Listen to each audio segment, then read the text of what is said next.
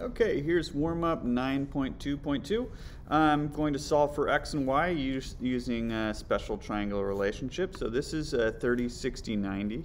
This missing angle would have to be 60 degrees. Okay, so here I've got my short leg. I'm just going to put SL for short leg. This would be the long leg, and then the y, the side where the y is, would be the hypotenuse. Okay, so the piece I have is the long leg. So when I don't have the short leg, I want to get it as quickly as I can. So I'm going to go from the long leg to the short leg. Well, hey, it's going to be getting smaller, so I'm going to be dividing by something, not multiplying, because it's getting smaller. All right, and then what we're going to divide by here is the square root of 3. So x is going to equal 20 divided by the square root of 3. Okay, so you could write it like that, but we want to put it in simple radical form by rationalizing the denominator. So that's going to come out to 20 root 3 over 3. Okay, and that's what x is. So here, I'll put that up here. 20 root 3 all over 3. Okay, so there's my short leg.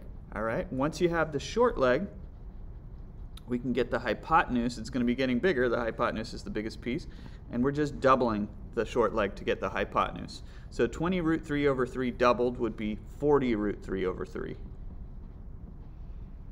Not 40 root 3 over 6. Don't double the denominator, just double the numerator, because we're multiplying by 2 over 1, really, when we're doubling it. Okay? All right, next problem. We've got a 32-degree angle, and we want to find a positive and negative angle that are coterminal with a 32-degree angle. So coterminal angles are going to look the same in standard position. So a 32-degree angle might look something like this. Well, if I put in both pieces, it would look something like this, right? It'd be in this first quadrant. But if we go around another 360 degrees, we'll get another angle that looks just the same. So that would be coterminal. And you can go around in the positive direction or in the negative direction. All right? So all I have to do to get other angles that are coterminal is add or subtract multiples of 360. So I've got 32 degrees. If I want a positive angle, I could add 720 or any multiple of 360, but I'll just add 360 once. That's going to put me at 392 degrees. So there's a positive angle that's coterminal. If I want a negative one, well, I'm going to have to subtract from the 32 degrees to get into the negatives. And I'm just going to subtract one multiple of 360 here, which is going to put me at negative 328. Again, I could keep subtracting 360s to get other options that would work, or keep adding 360s here. Okay. All right, so next up, let's sketch this angle in standard position. So in standard position, the vertex is going to be at the origin, and then what's called the initial side is going to be on the x-axis, pointed to the right like that. Okay, and then this kind of works like a clock. So this would be a 0-degree angle, and then, you know, if I open it up like that, that would be a 90-degree angle. This would be 180 and so forth. And you can actually go past 360 like this. You couldn't do that in a triangle, but you can do this in standard position. You can also do negative angles if you go this direction. So this would be negative 90, okay? But we're going in the positive direction, so I'm going to be going around this way. And I want to show which way I'm going when I'm graphing these angles in standard position. So I'm going to be going around this way. That's the positive direction. If I were to stop there, that would be 360 degrees. I need to go farther, right? So every quarter turn is going to be another 90 degrees. So let's see what would happen if we just went around twice. Well, that would be 360 doubled, which is going to be 720. Well, that's too far, right? 720 degrees is too far. So, but I want to go 20 degrees less than 2 times around. Okay, so I've only got another 90 degrees to go to get to, this would be 720, but I want to go to 700, so I'm going to stop about 20 degrees shy of 720 degrees.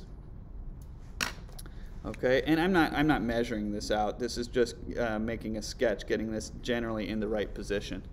But a 700 degree angle would look something like that. It'd definitely be in this quadrant somewhere down there, right? If you wanted to get a protractor out, you could just measure a 20-degree angle there to get it exact. Okay.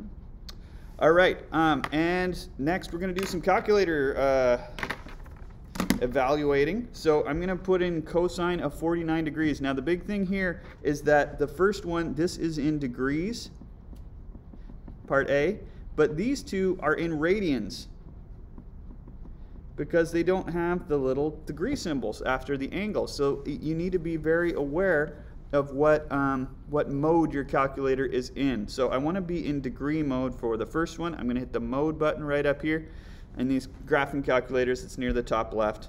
But you have to look around if you got a different calculator. So I can see I'm in degree mode, the third one down. So I'm good to go there. And I'm going to just type in the cosine of 49 degrees. And I'm going to the nearest hundredth. So this is about 0.66. Okay. So next one, I want to be in radian mode. So I'm going to go back to mode, and I'm going to choose radian here. I'll hit enter to highlight radian, and then I'm going to go to quit. So I'll hit second mode to quit to get back to my home screen. Okay. So now I can put in the sine of 3 pi over 7. So I'll hit sine, and then I'm going to put 3 times pi. Pi is right above this this exponent key, this caret key here, the arrow up key above.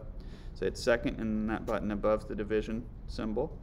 Okay, and then I'm going to divide by 7. And actually, I'm just remembering my calculator might be a little confused by this because it might do, it might not know that the 3 is, it might do 3 times pi over, which would be fine, 3 times pi, that should work fine. But if you want to be extra careful, you can put extra parentheses, whoops, around the 3 pi. Just to make sure your calculator knows what's in the numerator and what's in the denominator. Here, let's do a little test. I'll do it without those extra parentheses. 3 pi over 7. Yeah, I got it. My calculator was smart enough there. Okay, so sine of 3 pi over 7, and that's going to give me about 0.97. Okay.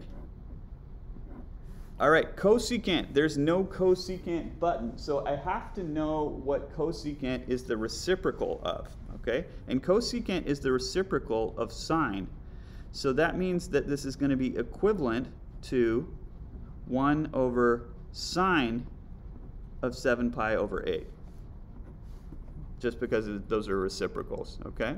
So maybe I'll do sine of 7 pi over 8 first on my calculator. I want to be in radian mode, which I still am because I just put my calculator in that mode. But I'm doing sine of 7 pi over 8. Okay, that's the denominator, right? So this is about 1 over 0.38. But then I still want to divide, and I want to use this whole decimal. So I'll do 1 divided by, and since I don't feel like typing in that whole decimal, I'm going to use the last answer. So I'm going to hit second and then this little negative button here because it says ANS. Then it's just going to use that last decimal. Okay, and I got about 2.61. Try to avoid rounding as you go through these problems. If I had rounded that to say 0.4, 1 over 0.4, my answer would not be great because I rounded too much as I went and it would throw off my final answer. Just to show you, if I had 1 divided by 0.4, it's okay, it says 2.5, but it is kind of a big difference between 2.61 and 2.5. So use as much as the decimal as you can. If you don't have one of those answer buttons, just type in as much of that decimal as you can. You don't necessarily have to go all the way down, but go 5 or 6 places. Why not, if you got them right there, and then you get a pretty good answer. Okay, that's it for the warm-up today, and I'll see you next time.